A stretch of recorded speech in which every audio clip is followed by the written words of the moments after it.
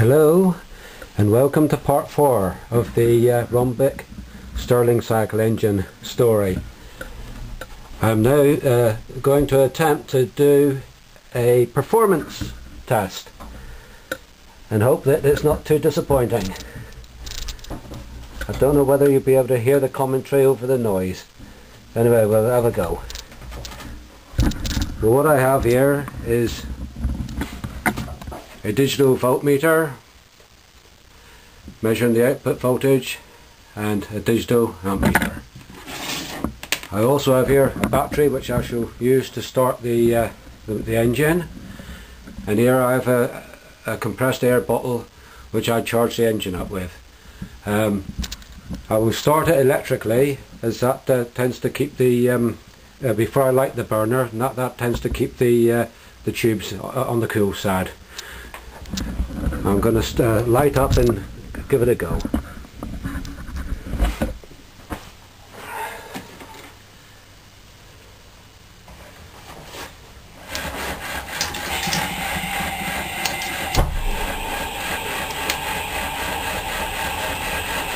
The lamps I'm going to use as a load are automotive lamps, 4 of them rated at 12 volts, 10 watts.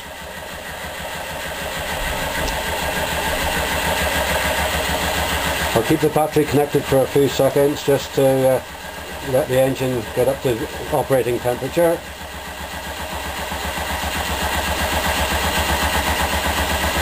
At the moment it's charged to 30 pounds to the square inch.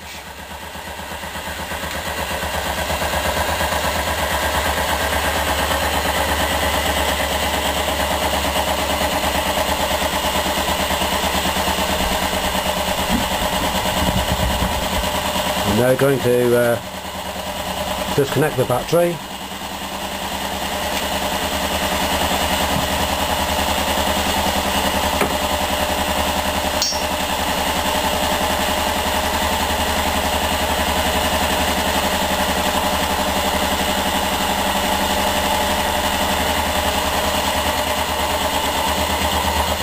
You see that killed it a little bit. I'm going to give it a little bit more pressure now.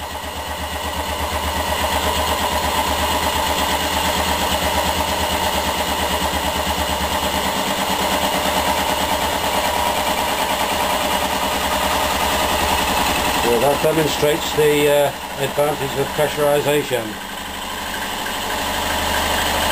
We add another lamp now.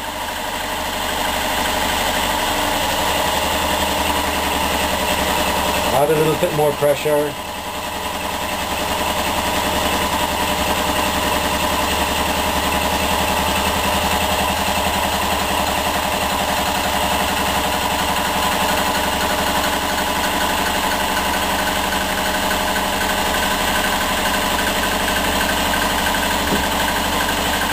Another lamp.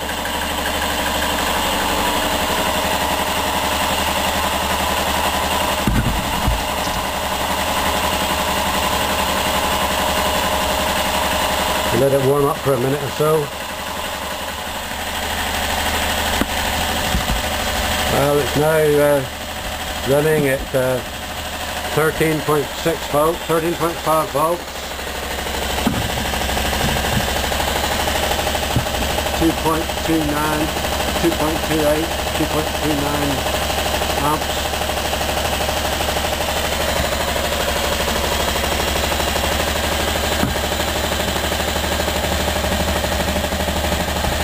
Mean pressure is about 58 pounds per square inch.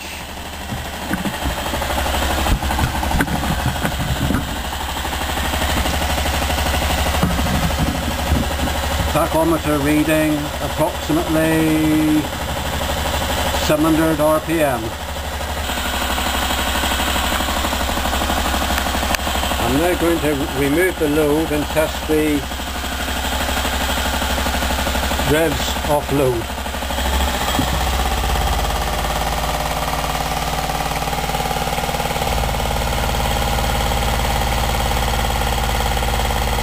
Just over 1,000, about 1,100 RPM.